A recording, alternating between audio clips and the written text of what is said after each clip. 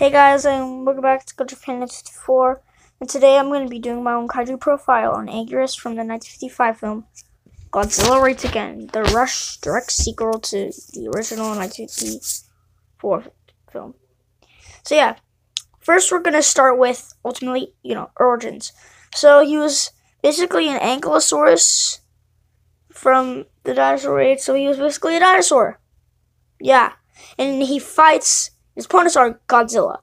Where he fights Godzilla and meets him in Osaka, and it's just bad. But I have a theory that if he's the same one from Destroy All Monsters, but the other one was killed, so basically this isn't true.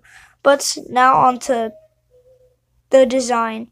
Now you see him as black and white, but in the poster you see him as green. Now I'm gonna finish him the profile thing off, or like monster profile thing off.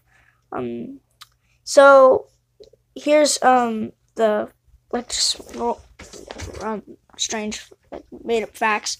So this Anguirus was actually Godzilla's first opponent.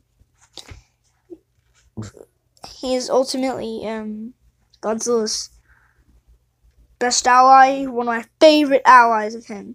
So he's just a cool monster and just love it. Want to see more of him.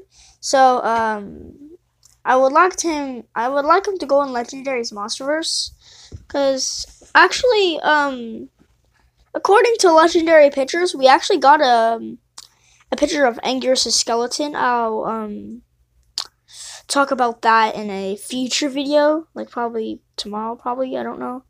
But yeah, bye guys, I hope you enjoyed. Like, comment, subscribe, and let me know in the comment section if you like Anguirus. So yeah, bye.